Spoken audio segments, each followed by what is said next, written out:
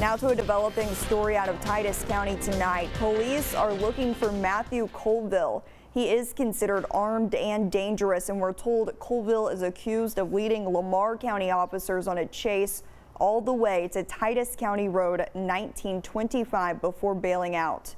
Deputies say he then hopped on a UTV and disappeared into the woods. Police believe Colville is in possession of at least one gun and that he is still in the area. For everything that we know on the case, you can head over to our website, fox51.com.